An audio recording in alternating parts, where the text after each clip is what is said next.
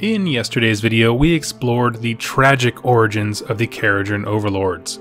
Torn from their homes, forced to live among the clouds in these experimental flying machines. To keep order, they banded together and formed the Code, a system of law and moral conduct that governs all aspects of their lives.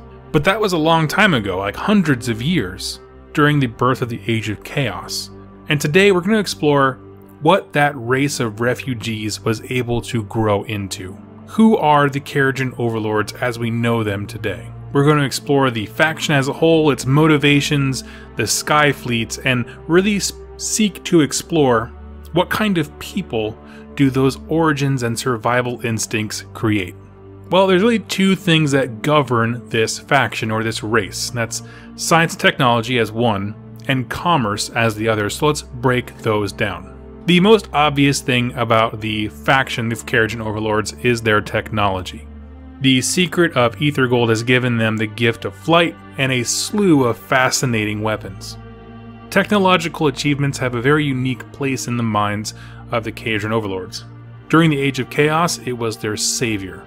The then largely experimental airships literally delivered them from harm, and continued advancements on that design allows their race to flourish and continue. When you factor in things like improvements in engine efficiency and things like that as technology evolves and advances, this means that the race can expand and flourish. And the importance of these ships and the need for them doesn't just stop at immediate danger, because it's also a vital piece of their continued existence. Smaller ships are designed at their core to gather Ether Gold, the most important resource the faction has. Research and development in Ether Gold technologies make life happen. You get bigger cities, more ships, higher populations. This dependency and respect for the sciences has more effects, because you also get efficient weapons and tough armor. But the most interesting one is the rejection of myths and legends. This is a faction where self-reliance has been deeply ingrained in them from their origins. Grugni didn't save them. They, and their technology, saved themselves. As such, they largely reject the old gods and myths, thinking it's just superstition, it's irrelevant, gods aren't going to come and save us. They believe the gods exist, but they have nothing to do with the Kharadron overlords. There are a few minor stories and folklore, things like that across the race, but largely those are mostly for children. They place an emphasis on the practical. Their experience has shown them that the gods don't care. They play their own game. And it's a worldview that pits the act of inventing, of creating, above history, religion, and personal glory. And so all these things are the perfect recipe for a faction that is relentless in their intellectual endeavors. Bigger, better, more efficient, and cheaper, strong machines. Those are the concepts that took a desperate race and made them into a powerhouse, when the rest of the realms were falling apart. So that's the technological and science side of things, but that breeds the second part here, which is commerce. One of the most important aspects of the code was formalizing how trade and commerce were to function. The idea was to protect mining rights, how selling happens, and this is incredibly important for a few reasons. Science and technology don't happen without monumental resources. Physical materials, ether gold, manpower, education, workspaces. You can already see kind of the market building itself here. You need ships to gather supplies, companies that buy them, then sell to investors, who then invest in engineers to make more technology. Other ships collect ether gold, which is of course the most vital ingredient. You need a large workforce that is able to kind of carry out the day-to-day operations, and they all have to be paid and eat and live, and more ships to be built where these experiments can be run. The basic idea being need breeds opportunity, and this faction had a lot of needs in the beginning. So by quickly forming into companies all trying to meet each other's needs, a civilization formed, then an economy, with the code there to make sure that it never consumes itself or creates monopolies. Truthfully, it only took like an ounce of organization to make this whole thing work. Once you add on top of that luxury items were added into the economy once wealth became a thing. This concept of trade and merchant themes is really important. And it kind of gets us back to what Duarden were when they were dwarves back in the old world, this kind of tropes about them being greedy and out for self-gain and kind of grumpy misers, but they still retain their good and honorable qualities. This got kind of a reimagining of those ideas. But also, it is a mechanism for introducing them to the forces of order. Because isolation and seclusion had brought them this far, but it's the trade and commerce that's going to happen with other societies, other civilizations, that's going to take them to the next level. And so when they saw the gates of Azir open, opportunity presented itself, because these forces of order are going to need supplies, travel, materials, and the Kharadron overlords stepped in and filled a vital role at that point. The rapid advancement of Order cities can really be tied to the Kharadron overlord involvement. And as beneficial as they were to the kind of Grand Alliance of Order, it wasn't without tension. Because centuries of commerce, trade, and exchange under the Code has made them into a very legalistic culture. They will honor any deal they make, they're good characters, but they will of course exploit every single loophole, every miswording, anything they can do to get the better end of the deal. They are super shifty when you're doing trades with them.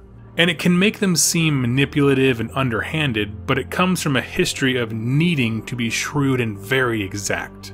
To them, the letter of the law trumps the spirit of the law. So even though as they're adding value to the forces of order, there's still a very distinct tension to it.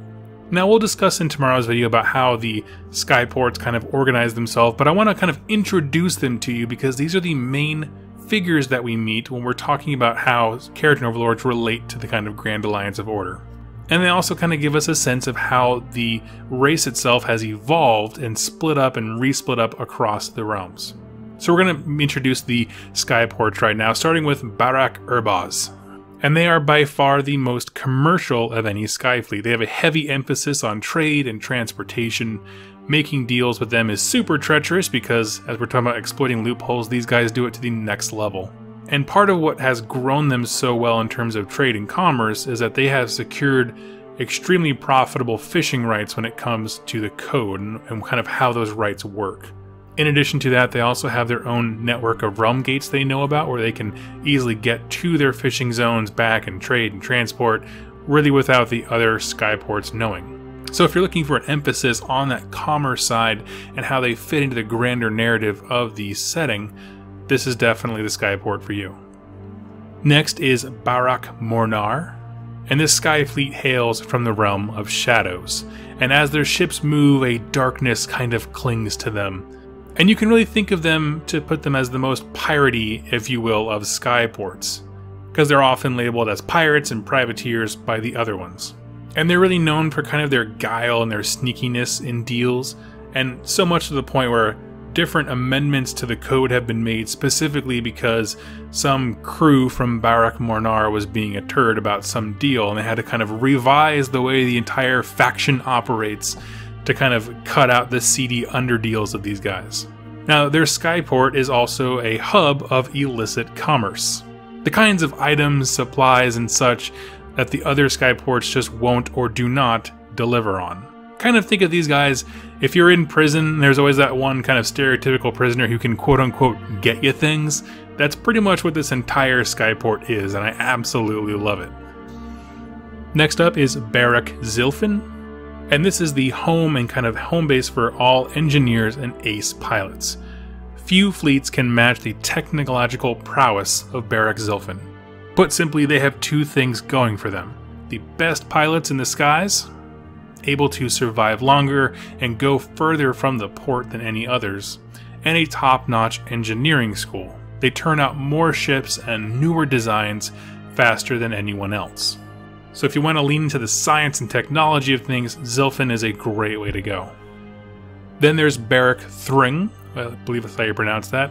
And this is basically the Skyport of grumpy old men. These are Kharadron overlords that still revere and cling to the old ways. Some of them still venerate the old gods. They hate seeing amendments and changes being made to the Code because really they just fundamentally believe that things change too much and that the original structure that we had before was the best means of survival. Now, they don't necessarily want to go back to the ground per se, but just don't like the way that the race as a whole is evolving. It's too rapid for them. And that really kind of is their unique outlook and that separates them from other skyports. Next up is Barak Zon, and this is the oldest of these skyports. It's often called the City of the Sun, because when light reflects off of it, it glows super hot red. And the Kharadron Overlord here focus on martial prowess and really revere military exploits. They decorate the skyport with memorials of great battles they've won, big trophies, all that kind of stuff, statues, memorials, all kind of displaying like not only did we survive the Age of Chaos, but we're triumphing in kind of that self-revelry.